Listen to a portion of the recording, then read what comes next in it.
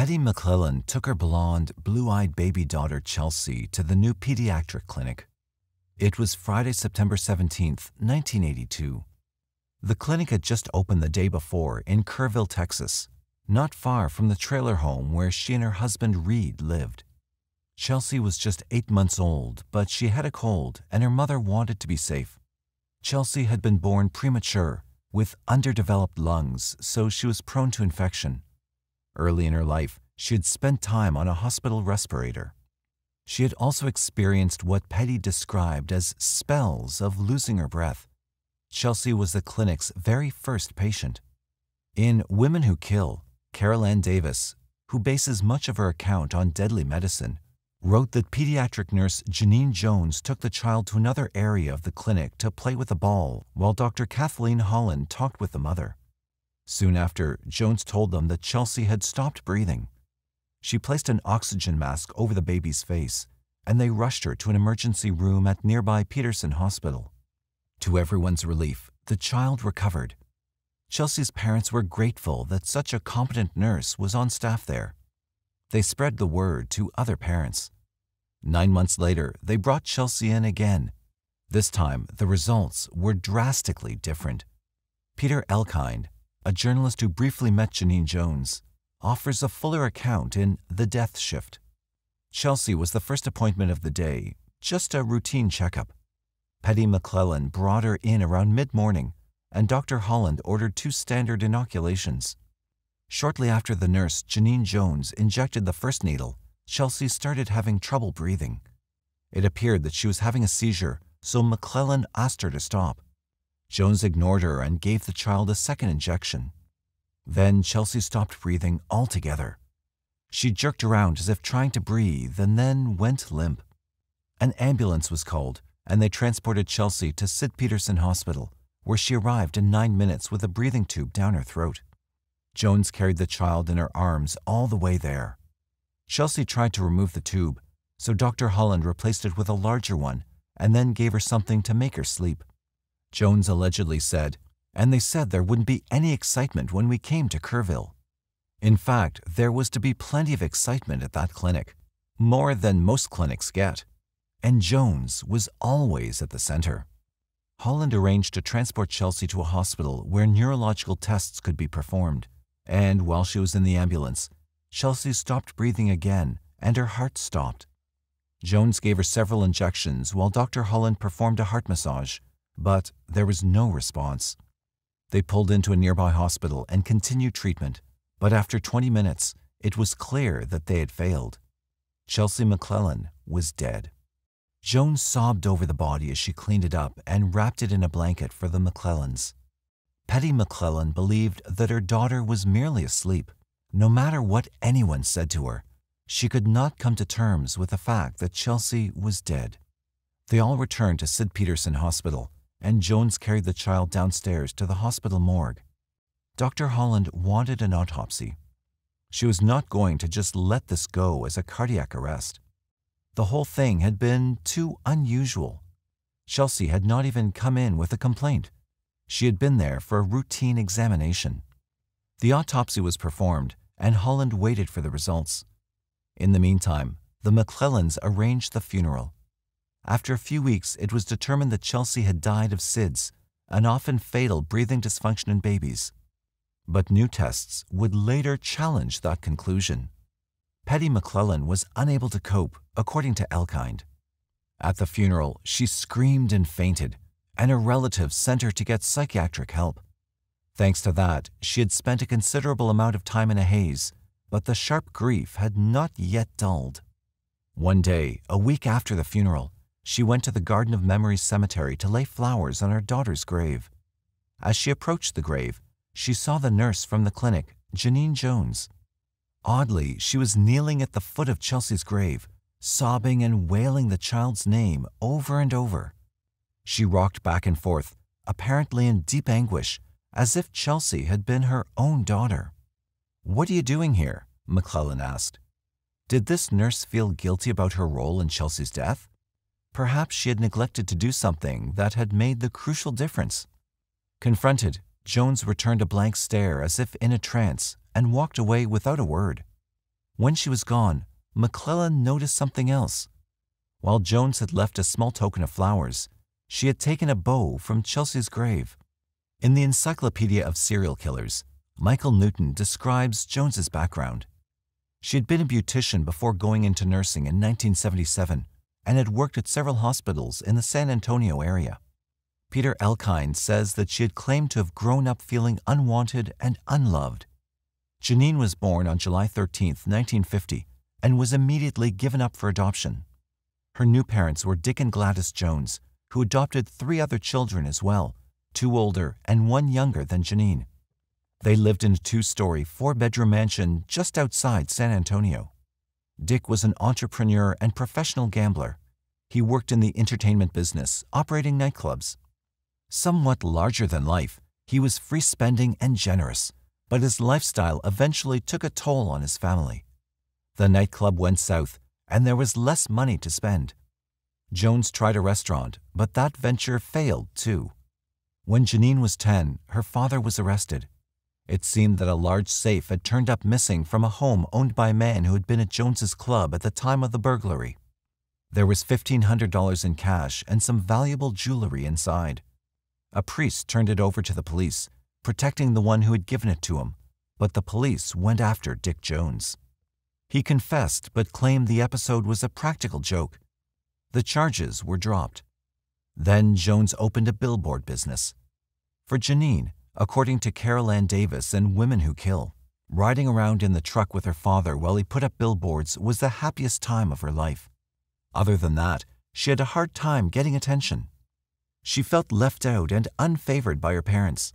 She went around calling herself the family's black sheep. Sometimes she would pretend to be ill in order to get people to notice, and at school she became bossy.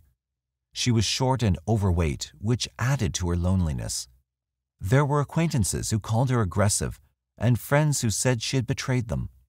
She was known for lying and manipulating people. Genene was close to her younger brother, Travis, who loved to be in their father's shop. When he was 14, he put together a pipe bomb that blew up in his face, killing him. Genene was 16 at the time, and during the funeral, she screamed and fainted. She had lost her closest companion. Some believe this trauma fed her peculiar cruelty. Others said she was just histrionic and grabbed any opportunity for attention. During her senior year of high school, Genene's father began to get sick. He was diagnosed with terminal cancer, refused treatment, and went home to die. He made it through Christmas 1967, but died shortly afterward at the age of 56, just over a year after the death of Travis. Genene was devastated, and though she hadn't yet finished high school, believed that the remedy to her pain and loss was to get married right away.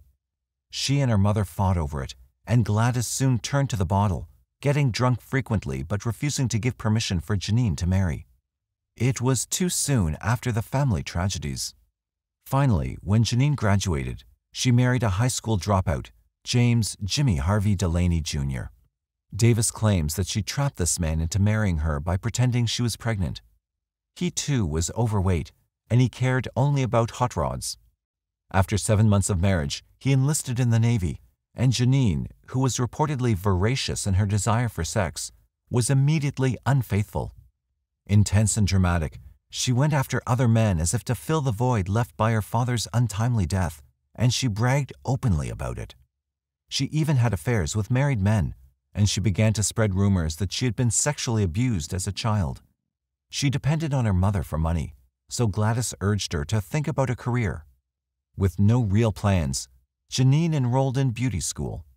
Jimmy returned from the Navy, and they had a child. After 4 years of marriage, she left her husband while he was recovering in the hospital from a boating accident. Her divorce papers indicated that he had been violent with her. They reconciled and then parted again for good. Soon after, Genene's older brother died of cancer. It was yet another loss, and her developing fear of cancer from working with hair dyes made a career change necessary. She'd worked in a hospital beauty salon, so it wasn't a far stretch to train as a nurse. She was also pregnant, so now she had 2 children to care for. Although she'd wanted children all her life, she ended up leaving them in the care of her adoptive mother. Genene had reserved her special ardor for doctors, seeing them as mysterious and powerful. She wanted to get near them, so she trained for a year to become a vocational nurse and LVN, or licensed vocational nurse. She was good at it, although she was not altogether happy about being at the bottom of the medical totem pole. Her interest in medicine began to take on mystical dimensions, and, as acquaintances put it, she became obsessed with diagnosing people.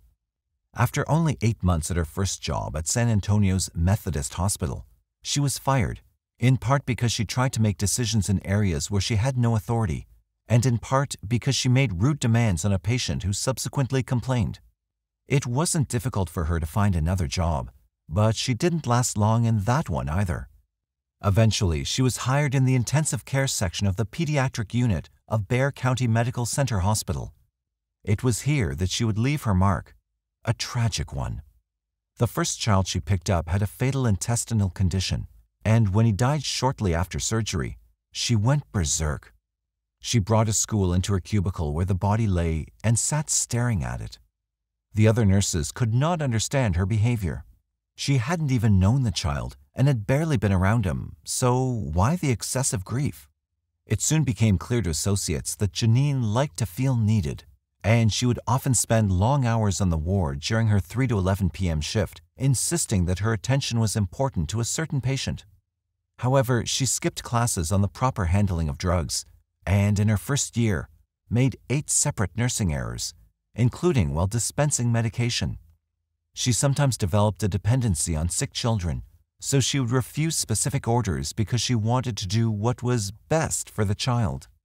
While there were sufficient grounds for dismissal, including coming in one night drunk, the head nurse, Pat Belko, liked and protected her, which gave Jones a feeling of invincibility.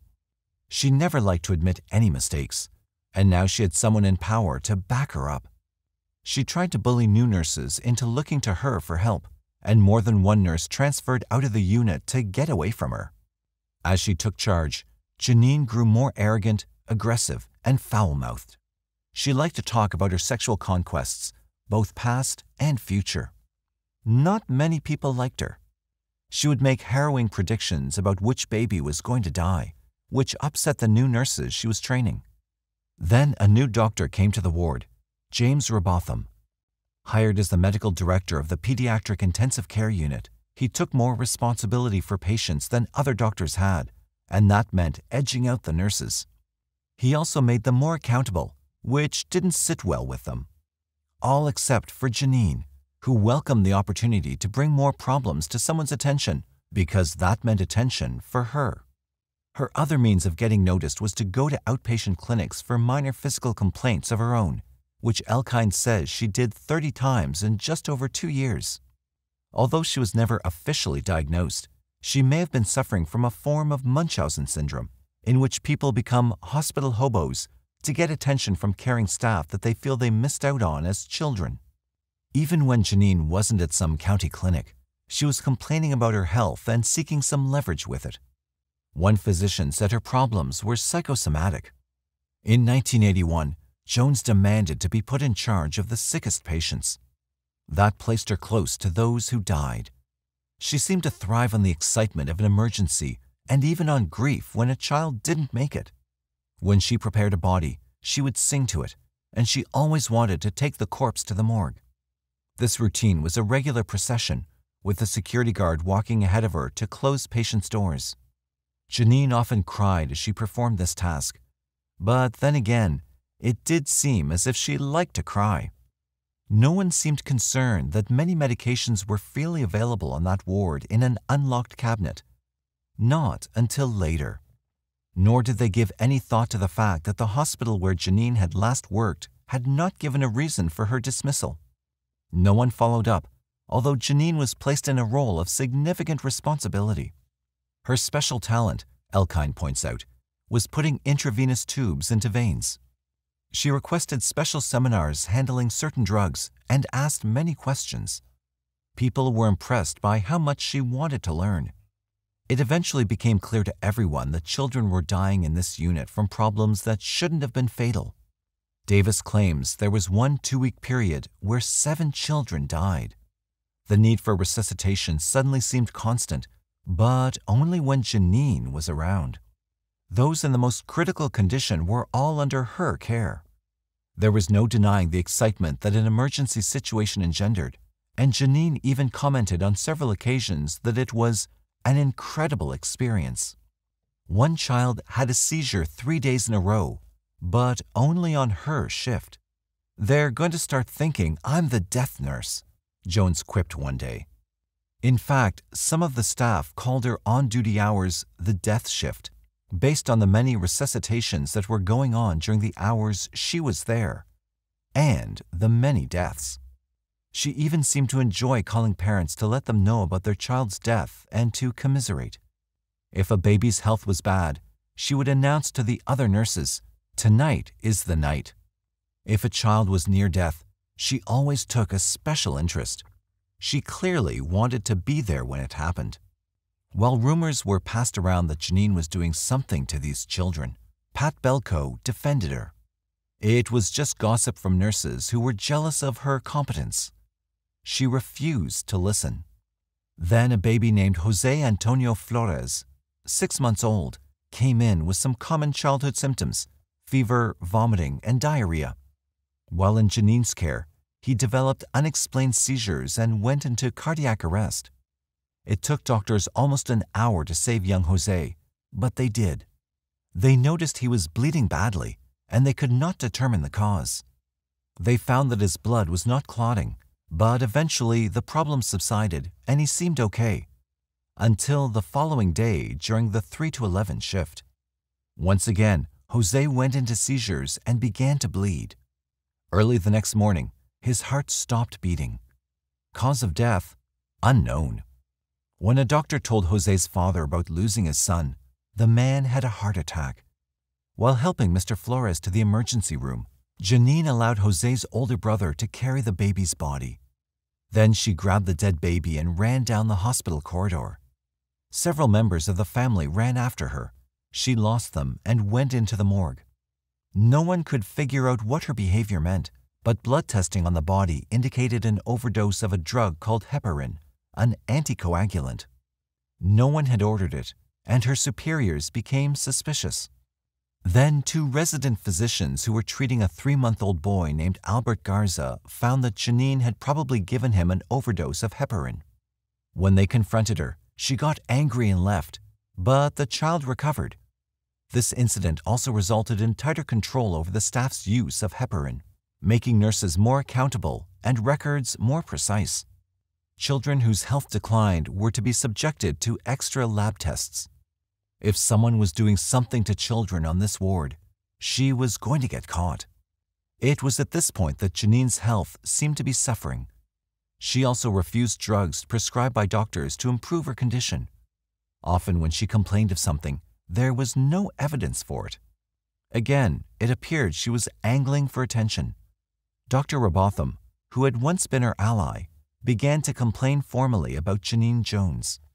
In November 1981, the hospital administration, somewhat resistant to an internal investigation of the pediatrics ward, had a meeting. They decided that Dr. Robotham was overreacting. The struggling hospital did not need the possibility that such suspicions would come to the public's attention, so they declined to follow through. Yet that did not end Robotham's efforts to launch a formal investigation. He continued to watch the records of the 3 to 11 shift. While heparin use was carefully monitored, another drug suddenly showed up in the death of Joshua Sawyer, age 11 months. He was brought in suffering from the effects of smoke inhalation after a fire at his home. He'd had a cardiac arrest, and doctors ordered Dilantin. He remained in a coma, but doctors expected him to make progress. Genene told his parents that he'd be better off if allowed to die, however, since he would surely have serious brain damage. Then, quite suddenly, Joshua had 2 heart attacks and died. His lab test showed a toxic amount of Dilantin in his blood. Clearly, someone's handling at the hospital had killed him, but the test results went unnoticed. When Genene became aware that those who had always supported her were now suspicious, she turned to blackmail. She said she had records on every child that had died there, and she knew which doctor had killed them. Robotham requested that she be fired, but no one listened. They also did not listen to the nurse who kept reporting that supplies were missing. Then Rolando Santos, a 1-month-old baby being treated for pneumonia, was suddenly having seizures, cardiac arrest, and extensive unexplained bleeding. All of his troubles developed or intensified on Genene's shift. He began to urinate so badly that he suffered extreme dehydration. For the 3 days Genene had off, the baby improved, but the afternoon she returned, he began to hemorrhage. Then he had a heart attack. Lab tests showed an excessive amount of heparin. Initially, a doctor took over his care, but after Genene got hold of him, he worsened again and went into a coma. Blood came up into his throat, and his blood pressure dropped dangerously. A doctor saved him and then ordered him removed from the pediatric ICU and placed under 24-hour surveillance. Only under these conditions did he improve enough to be released to his parents. Rolando survived his encounter with Genene Jones. He was one of the lucky ones. Finally, one more doctor stepped forward to tell the hospital administration that Genene Jones, the afternoon shift nurse, was killing children. He had found a manual in her possessions about how to inject heparin subcutaneously without leaving a mark, and he had evidence of how Rolando Santos had suffered during Genene Jones's working hours. The hospital resisted, however, not wanting bad press. Another child was sent to the pediatrics unit to recover from open-heart surgery. At first, he progressed well, but on Genene's shift, he became lethargic. Then his condition deteriorated, and he died. The doctors were puzzled and could only attribute his death to some infection. In view of everyone in the room where the child had succumbed, Genene grabbed a syringe and squirted fluid over his forehead in the sign of a cross, then repeated it on herself. She grabbed the dead baby and began to cry. More doctors complained, and finally a committee was formed to look into the problem. Pat Belko and James Robotham were in charge. An outside team of investigators came in and determined that there was clearly a problem, but they declined to pin it on a single nurse. In the end, the committee decided to replace the LVNs on the unit with RNs, which meant that Genene would be transferred away from the babies. She reacted to this change by resigning. The administrators were relieved. In their minds, that took care of the problem. All it did, however, was transfer the problem. The medical emergencies on the afternoon shift returned to manageable numbers, but they started up elsewhere. In 1982, Dr. Kathleen Holland opened a pediatrics clinic in Kerrville, Texas. Needing help, she hired Genene Jones. She had worked at Bexar County Hospital with her and had even testified on her behalf during the investigation. Although Dr. Holland was warned in veiled tones not to hire Genene, she went ahead and did it, viewing Genene as a victim of the male-dominated medical patriarchy. She believed that Genene was a competent nurse who just needed a chance, and she gave her the title of pediatric clinician. According to Carol Ann Davis, Holland helped to move Genene to Kerrville and rented rooms to her and her 2 children. Just months after Genene left Bexar, someone found a novel with her name in it called The Sisterhood, written by best-selling ER physician Michael Palmer. The plot centered on a group of medical professionals who were pledged to end human suffering by terminating patients who they believed would be better off dead. They had a specific protocol in place to ensure the most careful scrutiny. But as always in fiction, someone took things too far. In Murder Most Rare, Michael D. Kelleher and C.L. Kelleher reserve a chapter for lethal caretakers, medical professionals who kill their patients. This contemporary form of the angel of death, they say, embodies an especially pernicious darkness in our humanity by systematically attacking the weak and defenseless who've been involuntarily placed into her care or must rely on her for comfort and support.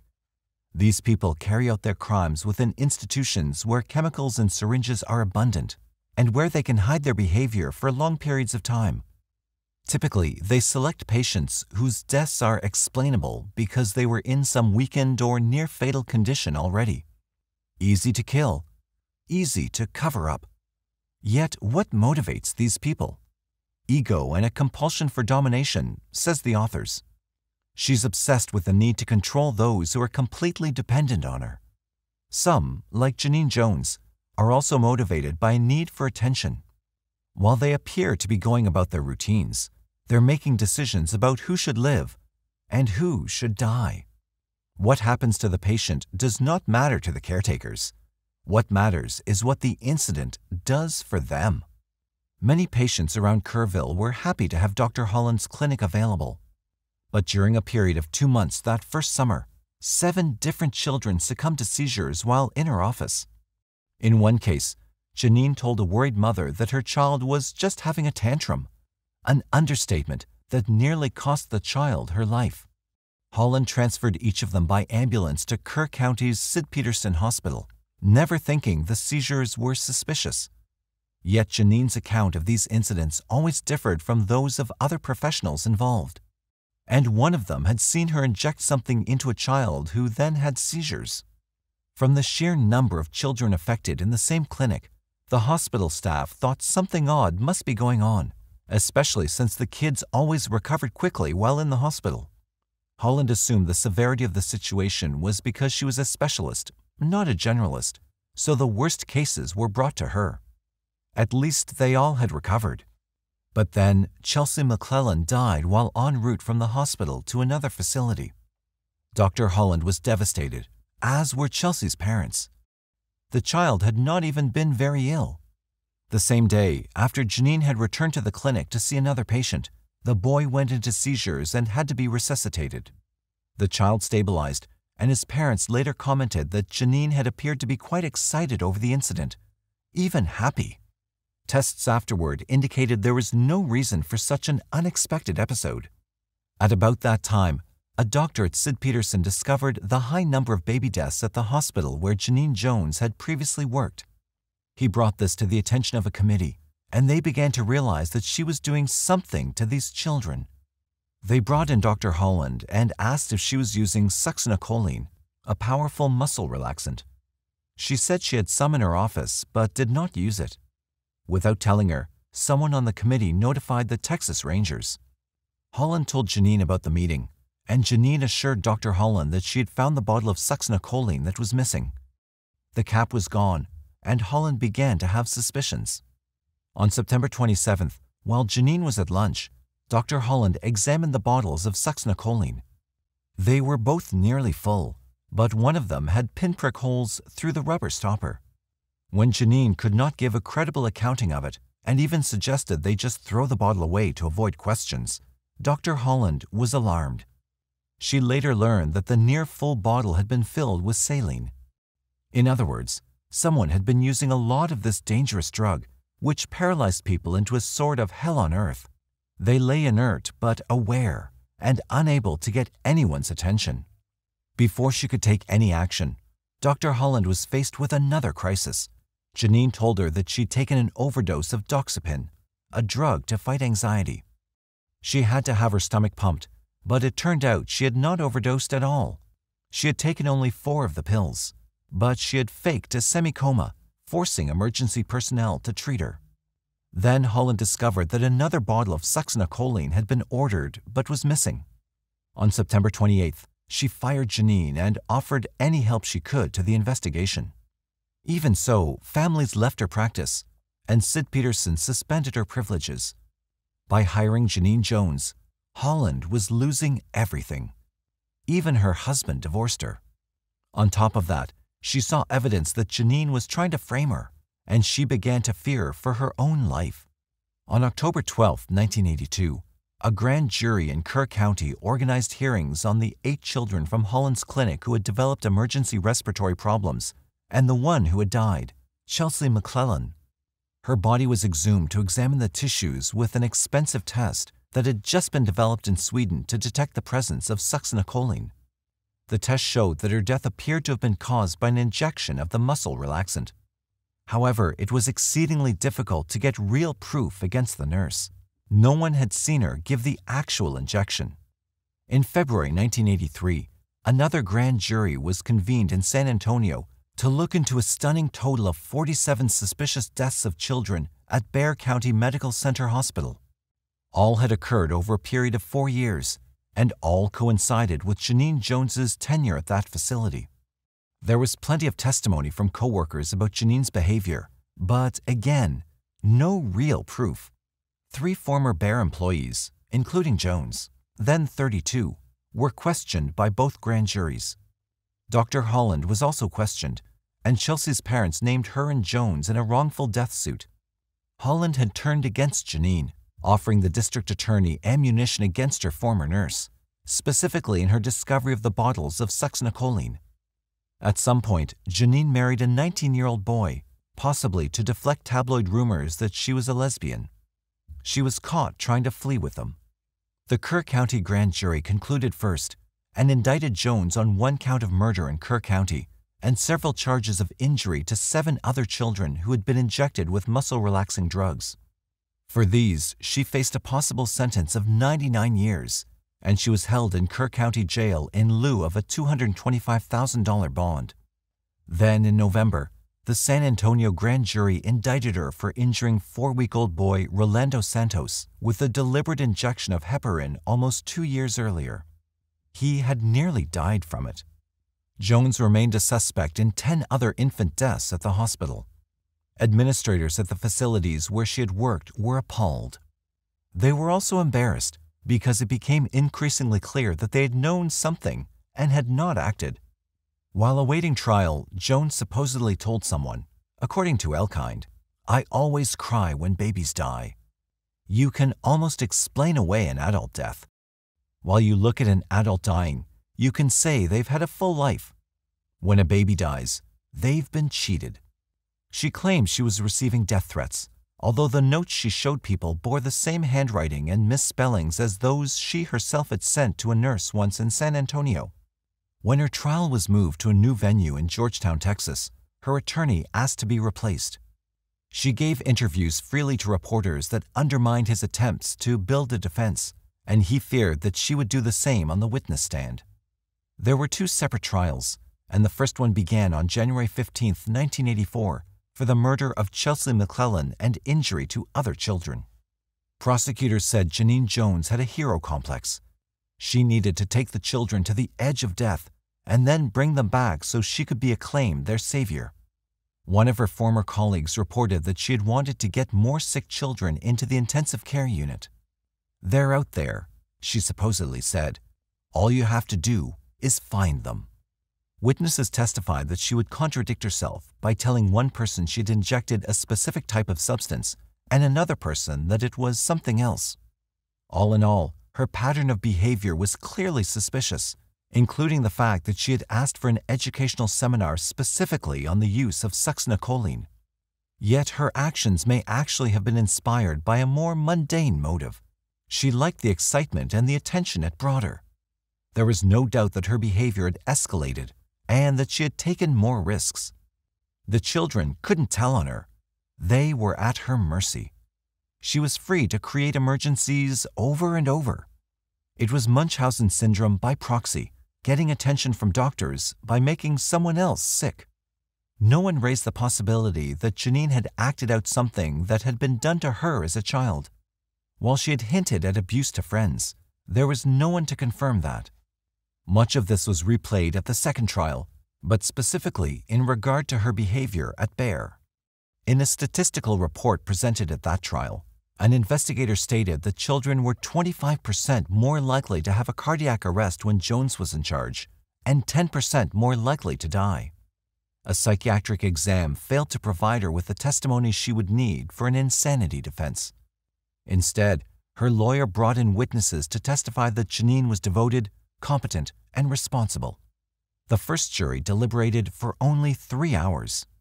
On February 15, 1984, Jones was convicted of murder, and she was given the maximum sentence of 99 years. Later that year, in October, she was found guilty on the charge of injuring Rolando Santos by injection. The 2 sentences totaled 159 years, but with the possibility of parole. Although she was suspected in the deaths of other children, the staff at the Bear County Medical Center Hospital shredded 9,000 pounds of pharmaceutical records, thus destroying potential evidence that was under the grand jury subpoena. Most of those at Bear who had protected her ended up resigning, and the clinic settled the legal suit brought by the McClellans. Jones came up for parole after 10 years, but relatives of Chelsea McClellan successfully fought to keep her behind bars, where she'll remain at least until 2009, when she's again eligible for parole.